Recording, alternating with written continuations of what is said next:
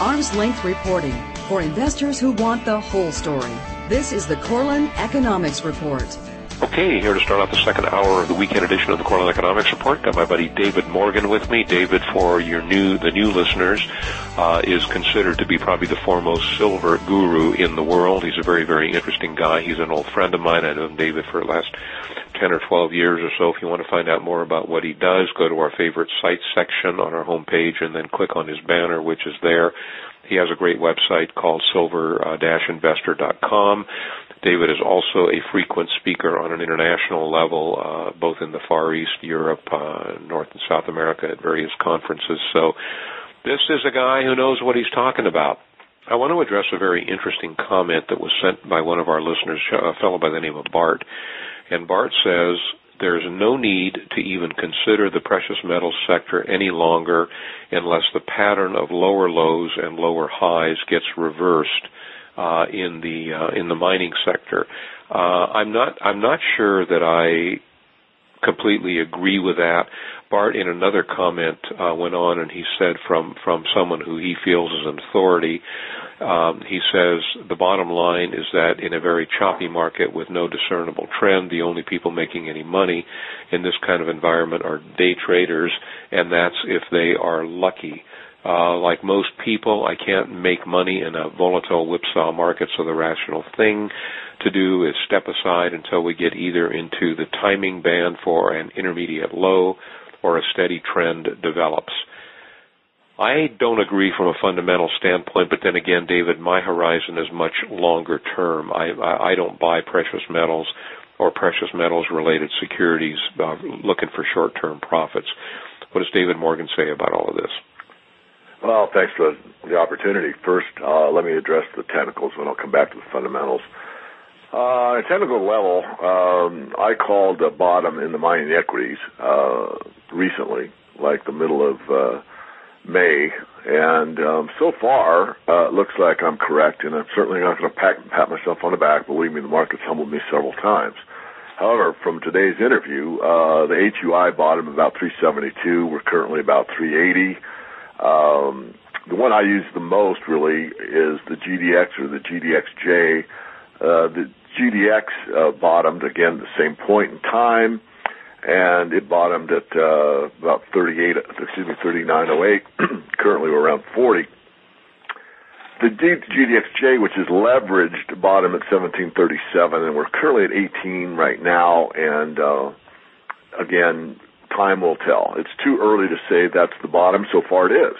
And that's the bottom in this intermediate term. In other words, this isn't the bottom from the beginning of the cycle. This is the bottom since it's been consolidating over the last year plus in silver, and we peaked in gold around over the 1900 level in September last year, so we haven't quite gone a year in gold.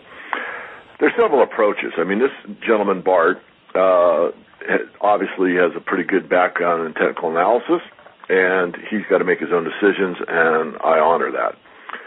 The other side of the coin is, for the average investor that isn't a technician, or even if they are, it's a strategy situation to me. And that would mean, what approach are you going to take during this consolidation? What I've been saying to our members is to go ahead and continue to buy in. This is a low or bottoming formation. It is taking a while, and it probably will continue for a while. But you want to buy low, sell high. And people are afraid to buy, or they're going to wait for the correct technical indicator or what have you.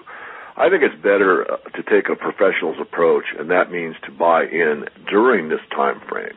Now, obviously, this time frame may be too long for everybody that's very short term, and I understand that. I can't do everything for everyone, nor do I know how everyone thinks, trades, etc. Coming to the fundamentals, Al, there's probably never, ever, ever been a more important time to be in physical metals than there is right now. In my life's work, basically, as much as it revolves around silver, and it does, the bigger picture is the monetary system and the history of money. And we are in a situation that we've never been in before on a global basis. There are things falling apart left, right, and center. And in that case, you much rather be 6 months too early or 6 years too early than 6 minutes too late. And I want to emphasize that. It sounds a bit odd if you haven't heard it before. Many people use the same statement. But what it means is if there is a bank run, a banking crisis, a computer glitch, a flash crash, I mean, any of the things basically we've seen so far, and some we haven't, you want to be able to touch something that you know is outside of the counterparty risk domain. You don't have a broker to call up and sell. You don't have a bank account you have to write a check against. You don't have to go to an ATM machine. You want something, and that varies in amount. I am not a doom and gloomer per se, but I'm a realist. And the real situation today is that if you don't have precious metals, you really don't understand what's going on in the world. You know, I have to tell you, I agree 1,000%. You know, I was chatting with Ron Hara about this from Hara Research in an earlier segment, and Ron made a very interesting point when he said that he has never in his lifetime seen economic conditions like this. I mean, there are so many what I would call emergencies going on, not the least of which is the LIBOR scandal, the J.P. Morgan loss. It goes on and on and on.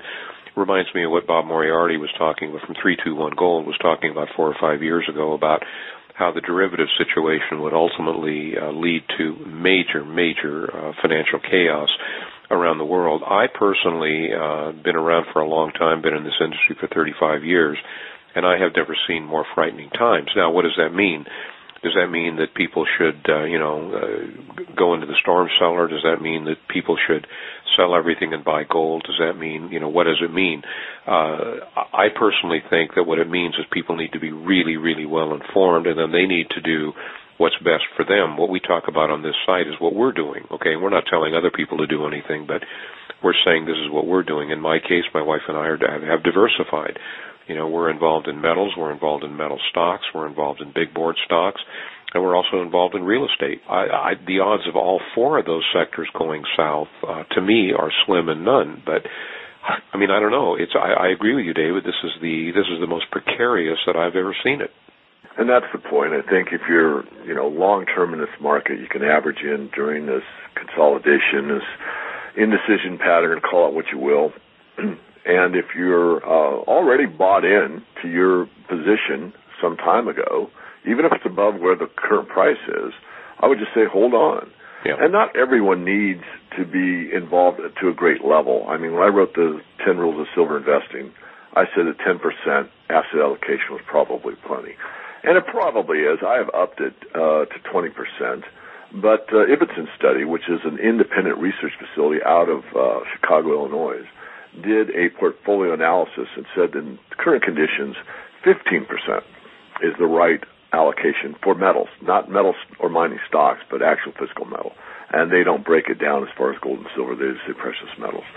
But I think so in that ballpark, and if you have that, I mean, a lot of people don't think that anything is going to get much worse than it really is. And you know what? They could be right. I admit that. I doubt it. I've studied too long and too hard, and I really think that the trend is so clear that things are going to get worse before they get better, especially I think if they can hold this thing together through the election, which I have my doubts, that there will be a time by the probably, Christmas time or the end of the year 2012 where a lot of people that are on the fence or undecided will make a very strong decision that they've got to, one, start looking after themselves, not worry about who gets elected or who's going to take care of them. They've got to take care of themselves, and that's going to spill over into the metals, I think, probably in a very big way. So I'm looking for 2013 to be a very big year for the metals. I don't disagree with you. Roger brought up an interesting point in the first hour of the show. He said, the situation in Europe is so precarious right now. Everybody thinks it's fine because everybody thinks that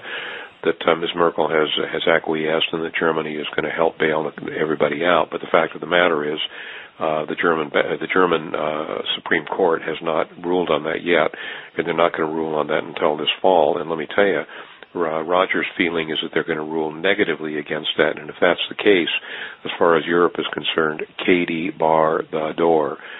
You got 20 seconds, man. You got the final word. All right. Well, if you're interested in my work, go to themorganreport.com and sign up for our free e-letter. It comes out every Saturday. It talks about 10 rules of silver investing. You get, if you initially sign up, after that we take a question a week, and we give you a lot of good insights into these markets. It costs you very little. Actually, free.